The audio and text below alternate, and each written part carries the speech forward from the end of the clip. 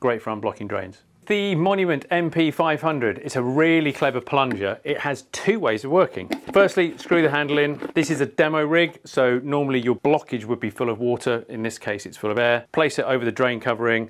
Make sure you block anything else up, any exits, because you don't want that splashback in your face. And just simply push, and it will push the blockage off down the drain. The other way that you can use it is if you want to suck the blockage back up. So it's got a small air hole here. So what you can do is you can undo the handle slightly, gently release all the air, lock that off.